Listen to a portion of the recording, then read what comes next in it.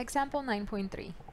2 years ago, Toshiba Electronics made a $15 million investment in new assembly line machinery. It purchased approximately 200 units at $70,000 each and placed them in plants in 10 different countries. The equipment sorts, tests, and performs insertion order kitting on electronic components in preparation for special purpose printed circuit boards. A new international industry standard requires a $16,000 additional cost next year, year one of retention, on each unit in addition to the expected operating cost. Due to the new standards, coupled with rapidly changing technology, a new system is challenging these 2-year-old machines. The chief engineer at Toshiba USA has asked that a replacement study be performed this year and each year in the future if need be. At I equals 10%, and with the estimates below, do the following. Part A. Determine the annual worth values and economic service lives necessary to perform the replacement study. And then we have the challenger and the defender. Okay, so this example, it's a little bit long and it has parts A, B, and C, but we're going to take it one part at a time.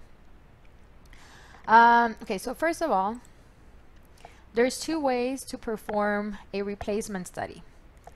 The first one, this is the one that we're going to be covering in this example, is with no study period specified.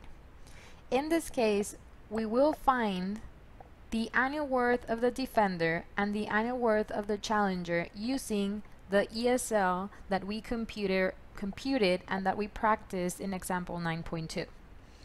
Okay, so we will be looking for ESLs for both the defender and the challenger, and then we're going to be selecting the best one. There are some steps that we must follow when we are not given a study period, which is this branch. And even before we start with number 1, they're asking us that we must find the ESL and the annual worth values for both the challenger and the defender, as I mentioned in the previous slide. So that's exactly what part A is asking us to compute. Okay, so let's see what we have here. First of all, yes, they're talking about a $15 million investment. But note that this was done 2 years ago because this is the defender. So this is the current system. So even though we have an amount here, this is a sunk cost or an irrelevant cost because we will be performing the study this year. Okay, so we do not need to know how much it costs in the past, or 2 years ago in this case. Okay, so now let's look at, well, we have the interest rate given here, and then we have our values given for both the challenger and the defender.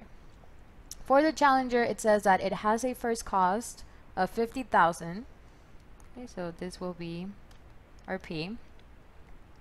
It has future market values decreasing by 20% per year. Now here they do not give us the actual amounts. We would have to compute them by decreasing the value, the first cost, 20% per year. We will calculate that in a minute.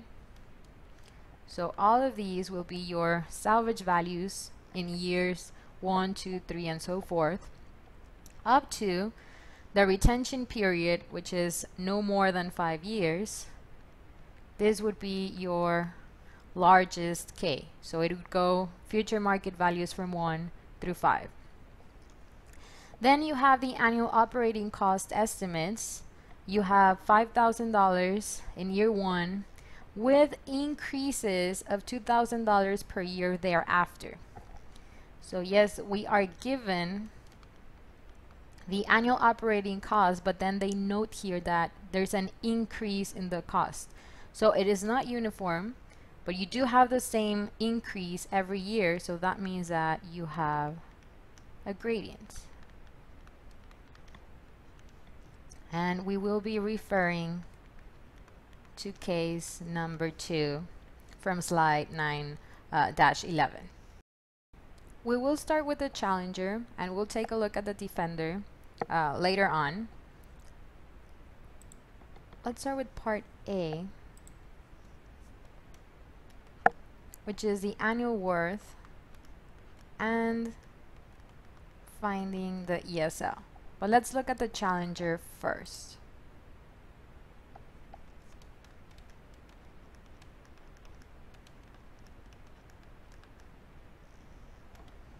Okay, so I'm going to write down the general equation for this, which is the total annual worth in year K. It's going to be minus P, find a given P,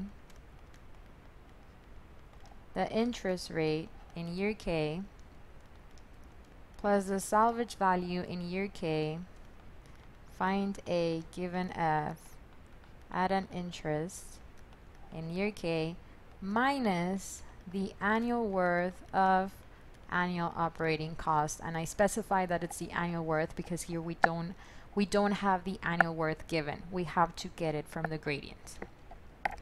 Since we're not given this in a table form, it would be easier to visualize. So that's what I'm going to do right now.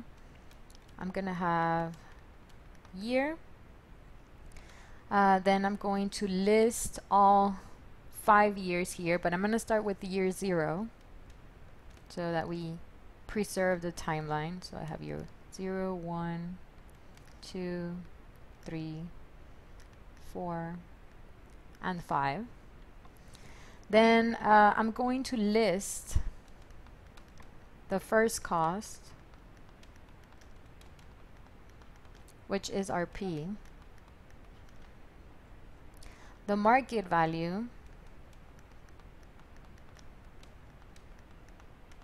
which in this case will be the salvage value in the individual years, and then the annual operating cost, which at this time is not the annual. Okay, so I have the first cost that is mentioned, minus 50,000. This occurs in year 0. And then we don't have any more first costs here. And then we have the market values. There's no market value in year 0 because remember these are kind of like our salvage values. It decreases by 20%. Okay, so 20% of 50,000 would be 5 plus 5, 10. So it'd be 50 minus 10. So we will have 40,000, and then if you keep on decreasing this by 20%, so now 20% of this would be 4 plus 4, 8. So it's going to be 40 minus 8, giving us 32,000. And then we continue subtracting 20% to get 25,600. Then 20,480. And then lastly 16,384. I'm going to write down the annual operation costs. We have 5,000 in year 1. Remember, there's no operation cost in year 0. So we start with the minus 5,000. And then with increases of 2,000 per year, so now it's going to be minus 7,000, 9,000, minus 11,000, and minus 13,000. So it's easier to see the whole picture from a table rather than a paragraph. So table is encouraged. Okay, so just let me point out what we have here. Remember that we mentioned that this is going to be S1, S2, S3, S4, and S5. And sometimes in other problems you will see that they just have one row for both the first cost and the market value. So this will be your S0, as mentioned also in the previous example. Then from here to here to there, year to year, we have a base of 5,000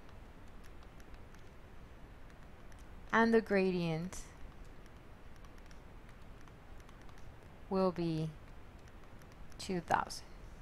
Okay. So now let's start getting the annual worth for each and one of the years. Okay, so let's get the annual worth for year 1. Okay, and we're basing ourselves in this formula. Minus 50,000. Find A given P at 10% for year 1 plus 40, we only use the S1, 40,000, find A given F, 10%, also 1. At this point, we only have the base. Okay, so we don't have a gradient yet because we are in year 1. So for the first year, we only subtract the 5,000. Okay, so plug in your factors and you will get minus 20,000. Now the annual worth for year 2. Same 50,000 for the present.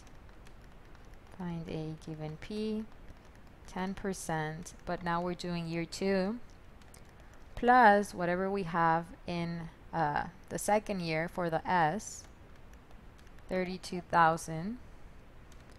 Find A given F, 10%, 2. And now we can start with the gradient, the base and the gradient. We know that the base is an A. Okay, but let me put the whole thing together. So we're going to subtract this because it's a cost. We know that the base will be 5,000. And then the gradient is the 2,000. But we must convert the gradient, not the base. So this will be find A given G at 10% for 2 years. And after solving this, you will get minus 19,524. Then we have annual worth of year 3. Same P, but now for 3 years, plus S3, so that's going to be plus 25,600, find A given F, 10% for 3 years. And you may recycle this inside the brackets, because now it's going to be 5K, which is still the base, same base. The gradient doesn't change. There's only one thing that changes here, which is going to be the number of years. Okay, but the rest is the same. This will give us minus 19,245. Annual worth of year 4. I'm not going to write down the entire equation, just remember to change the years, change the SK, the year, and over here only change the year to 4. You will get for annual worth of year 4 minus 19,123, and for the annual worth of year 5, which is the last one, you will get minus 19,126. Okay, so here you will see that it starts decreasing up to here, and then you see a slight increase in year 5. So therefore, this is the lowest amount. It's going to be the ESL, okay, in this case for the challenger. Okay. Or we can also say that this is going to be the annual worth that we're going to be using for the challenger, or the N that we're going to be using for the challenger in the replacement study.